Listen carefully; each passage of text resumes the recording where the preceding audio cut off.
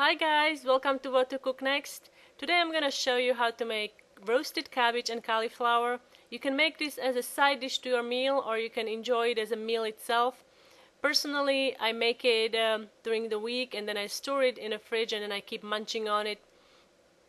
It's super easy and really delicious.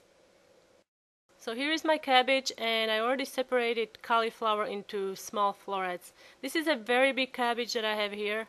I don't want to use it all, so I'm gonna cut it in half. You only need a medium size, small to medium size cabbage.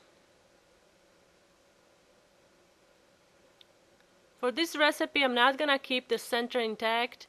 I'm just gonna cut it into large chunks.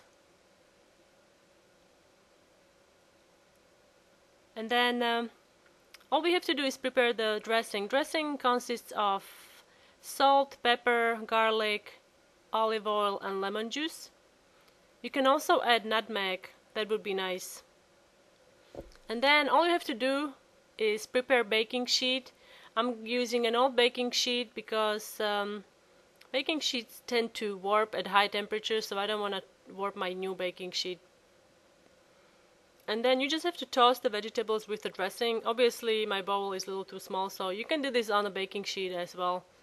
You don't have to use a bowl. And then you can put it in the oven. Make sure you check on it once in a while and toss it around, just so it bakes evenly or roasts evenly. And once it's done, it should be fork tender and it should be golden brown on the top.